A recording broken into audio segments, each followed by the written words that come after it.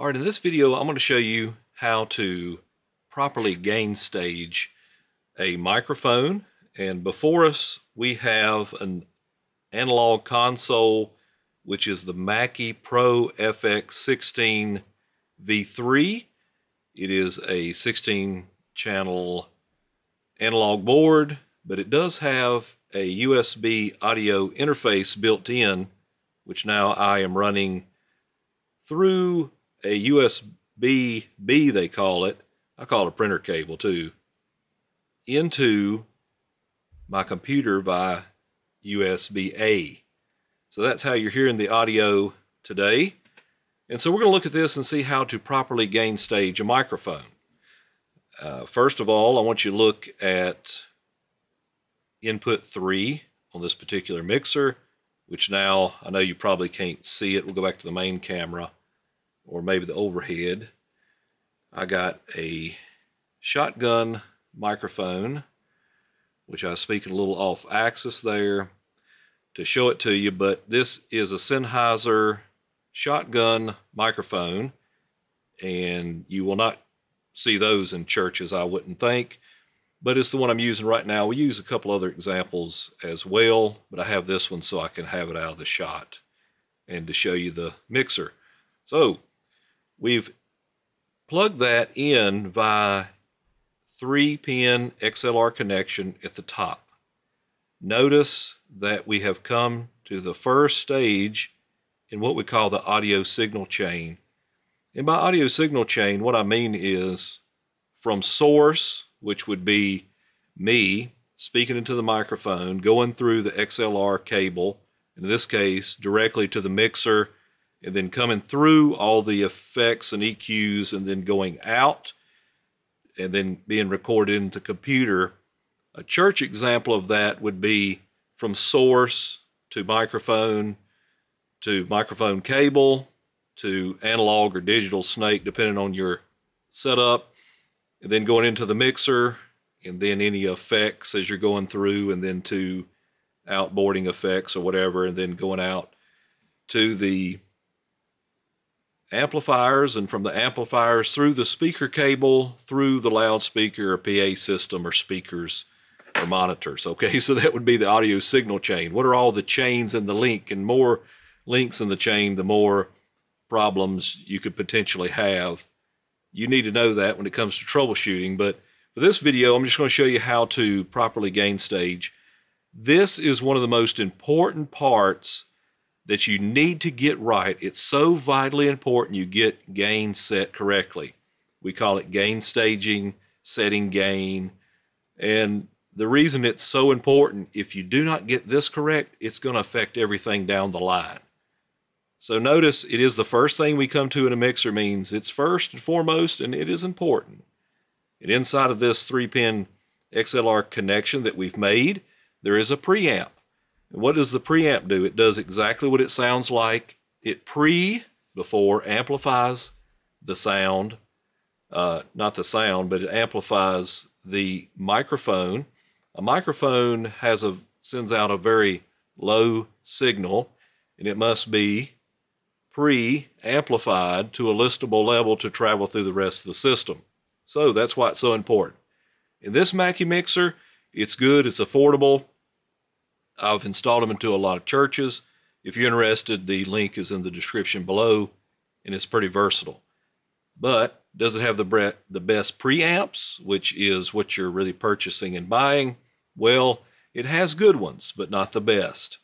And the reason I would tell that is the more I turn up the gain in my headphones, how far can I go before I hear a hiss, which is self-noise. So keep that in mind when buying a mixer.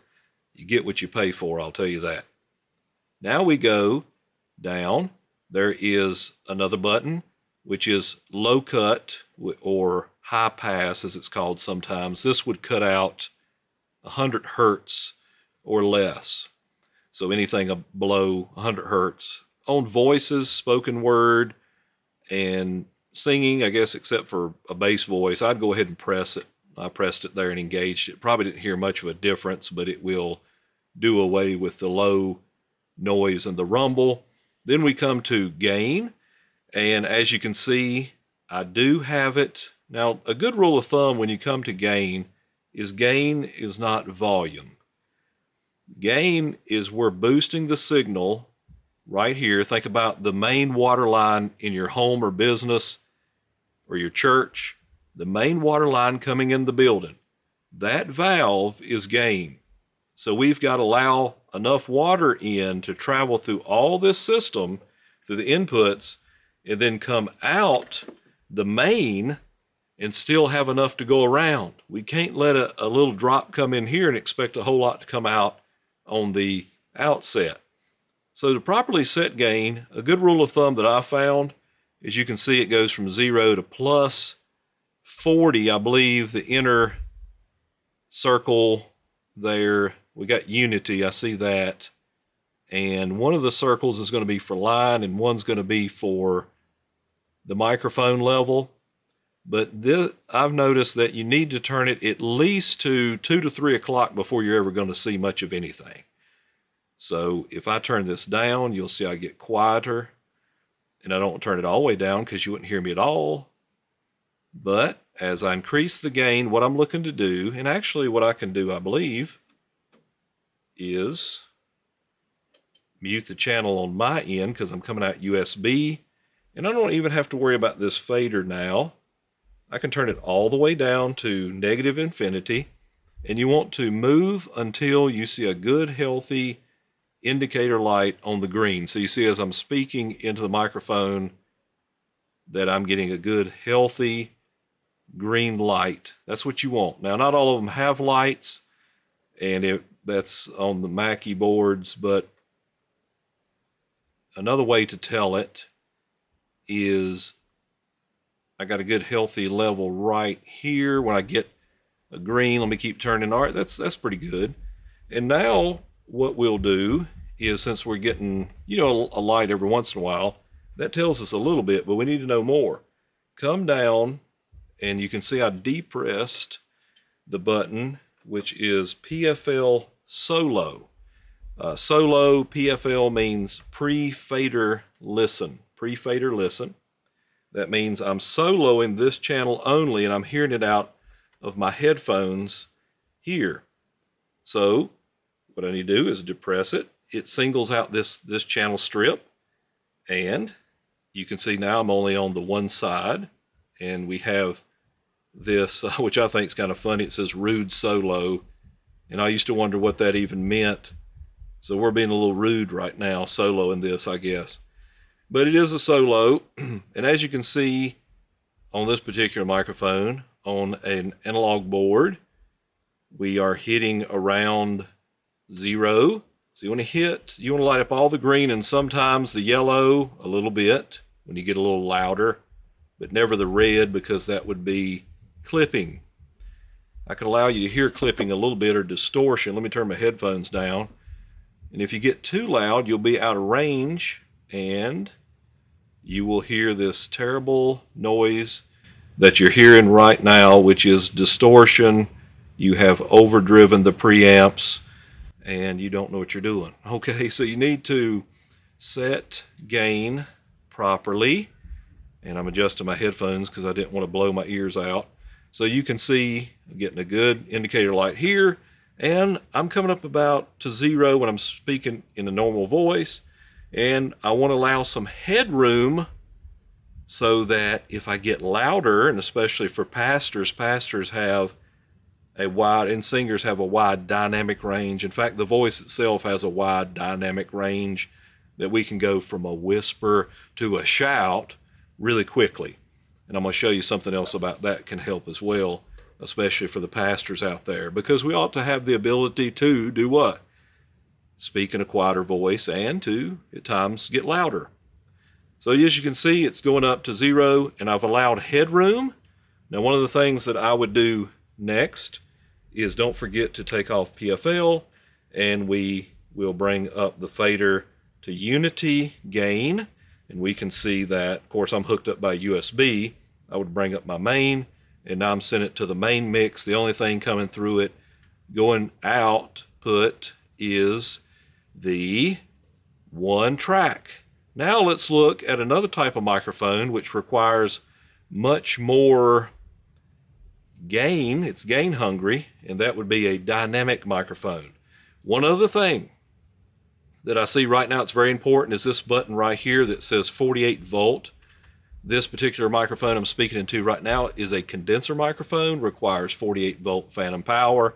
Sometimes it's kind of a local thing on each channel. It gives you opportunity to turn down 48 volt. In some, like this Mackie board and others, you have to depress 48 volt phantom power for the whole entire board. So if you get a microphone and you connect it and it's just not working, it may be that you just didn't engage 48 volt phantom power. Let's look at another microphone to plug in, and we're going to look at this one, which is a dynamic microphone.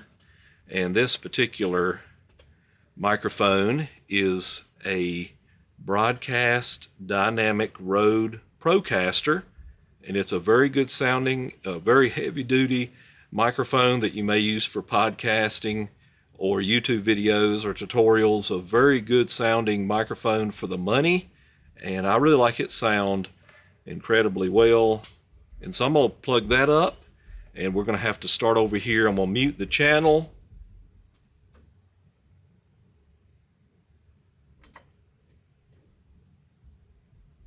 Okay, now we are powering up the Rode Procaster, and this is what it sounds like. And because it is a dynamic microphone,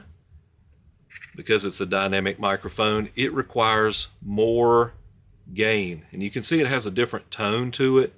This would be more for podcast and that type of thing.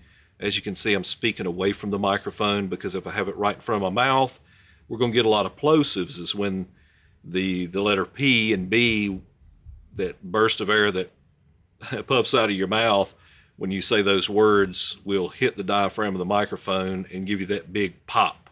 So I'm trying to avoid that. I've made some plosives already, but I'm trying my best to speak off axis. I don't have a foam cover for it right now, so we'll have to bear with me.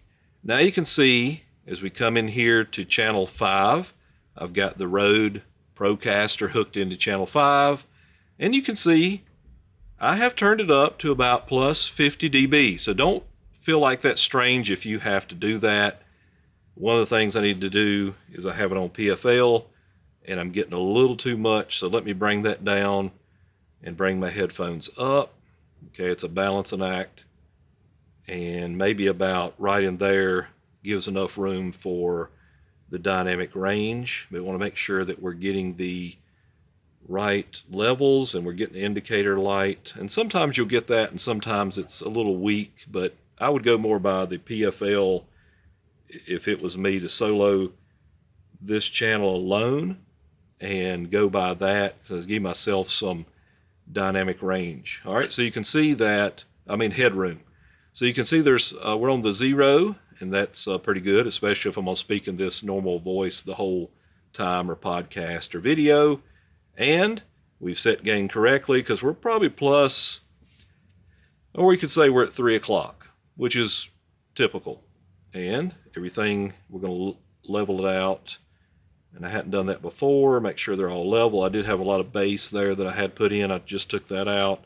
Everything else is leveled down the board. So that is bringing to unity, and this is properly gain staging a dynamic microphone. Remember, they require more gain. They're quieter microphones, they're more passive, they require more gain, and there's benefits to that. If you have a room that's not treated, you would want to use a dynamic microphone. Let's try one more and just get an idea what that sounds like, which will be another condenser, large diaphragm condenser microphone that you may find in your church. All right, now we're back with a different type of microphone, which is a large diaphragm condenser microphone.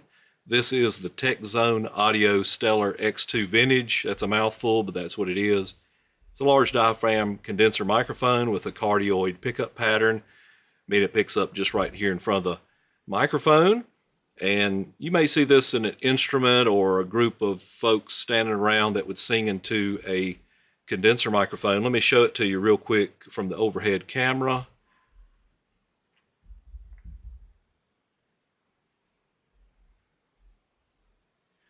So you can see that it is a real nice microphone, and you would definitely want to use this in a treated space if you're using it in a home studio. But I went ahead and gain staged it, and so you can see that I had to go to about 2 o'clock, not as much as I did for the dynamic microphone, but I did bring it to about 2 o'clock, and I'm getting a good healthy level on the green indicator light. And I've pressed, of course, I've got it muted because it doesn't matter. I'm using the USB, evidently, and it doesn't matter, it seems. And then we have the PFL, pre-fader listen, so I can hear it through my headphones. And then over here, we got the one light on the left side, and it is showing from where I'm holding the microphone at a good distance, which I encourage. Any microphone is going to sound better closer to the source. So I'm about 3 inches away from the microphone, and this is what it sounds like.